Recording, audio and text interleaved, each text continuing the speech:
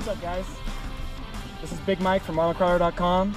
Right now I'm going to showcase the difference between going fast and having fun versus crawling and letting the truck find traction on its own due to the low gear ratios of our Marlin Crawler TacoBox. We're out here today at beautiful Bald Mountain Trail in Central California in the Sierra Nevadas. We're in my 2016 third gen Toyota Tacoma. We're having a bit of driver's front axle noise. We've got torn boot, think there's some debris in there. So let's have some fun. Maybe we can break it out here. All right, let's do this. All right, so we're gonna run up to this ledge here in factory low range. I'm gonna need to feather the throttle to try to go as slow as I can, but without stalling it.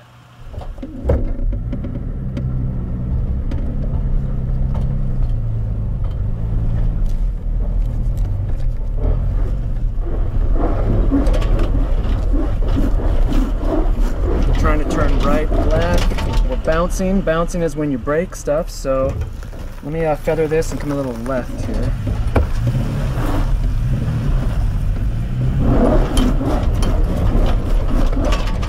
Alright, let's try a little more to the right.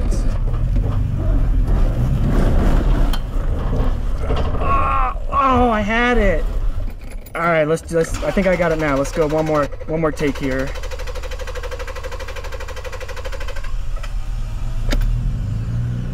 All right, I think we can get it this time.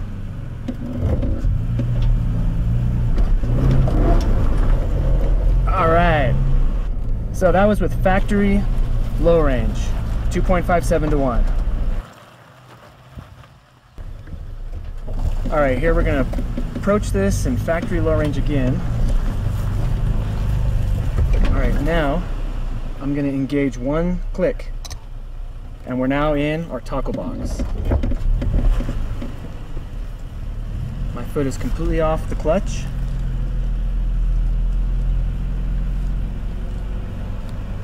I can feel the suspension in the steering wheel. It's wanting to take me a little to the left. I'm still open, no lockers here. Okay, looking for traction there. I'm going to slightly turn to the right. I can feel that the right tire is trying to pull.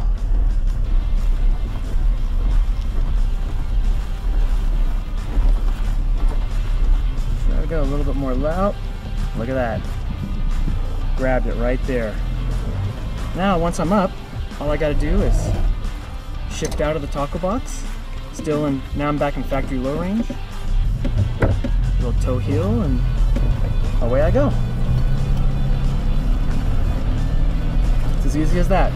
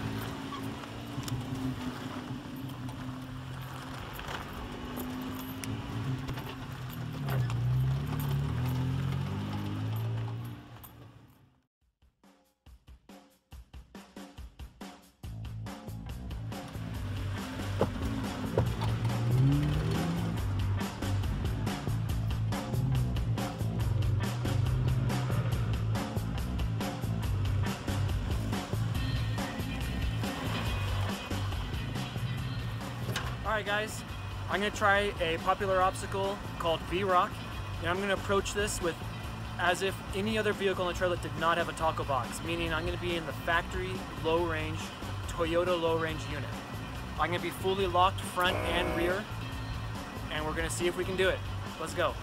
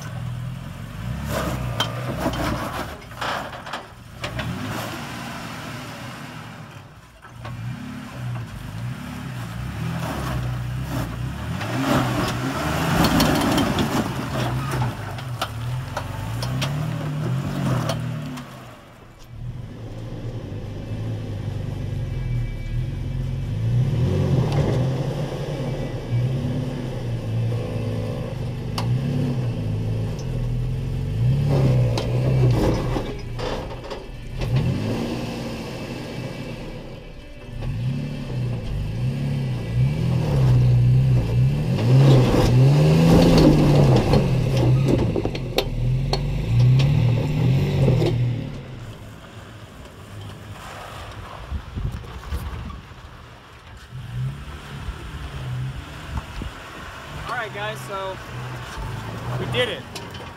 But that was a lot of work, and I didn't see any smoke, but I smell the clutch. That clutch got hot. I was really riding it. Especially on that the top section where both the front axle and the rear axle have to climb simultaneously. There's a lot of a torque requirement for that, so I really had to rev. Even though it's a V6, I had to really put down a lot of torque. Now we're going to disengage the factory low range. We're going to go to high range, 1-to-1. And now we're going to shift the TacoBox into low. So this is now our 4.7-to-1 ratio. Let's see how this goes.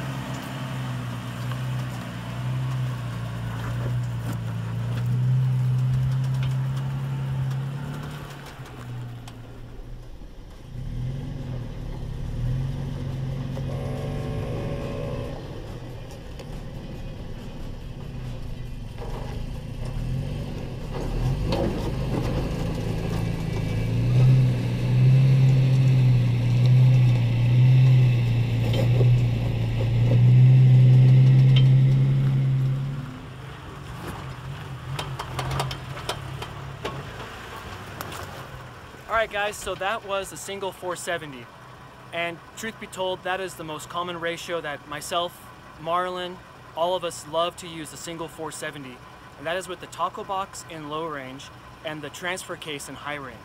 That's a great gear ratio for most trails you're going to need to do until you come to a really tough obstacle, such as this. And this is where the dual ultimate double low range Marlin Crawler TacoBox really shines. Especially on this sort of an obstacle where there are two climbs, where the rear axle and the front axle are climbing simultaneously, the amount of torque and control when both units are in low range and the power of the TacoBox really comes out. So let's give it a go.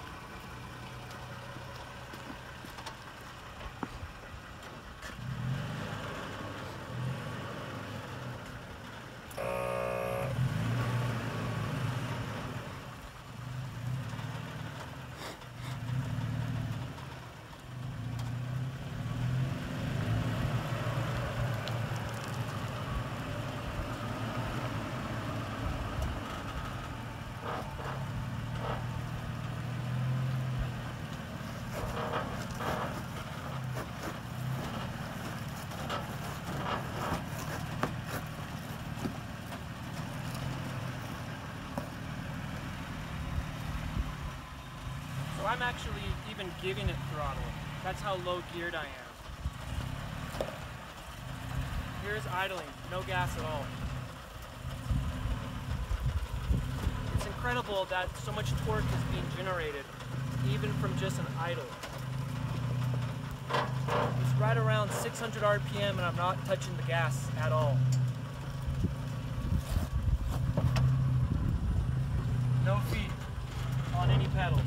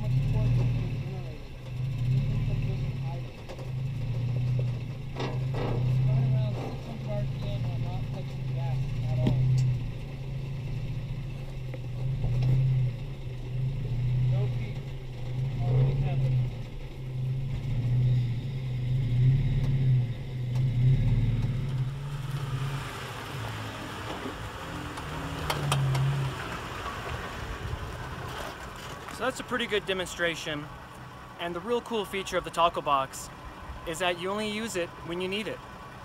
No matter the obstacle, if it's really tough, that extra gear lever is always there, just waiting to be used. For the maximum in control, whenever it's needed. That's the power of the Marlin Crawler TacoBox.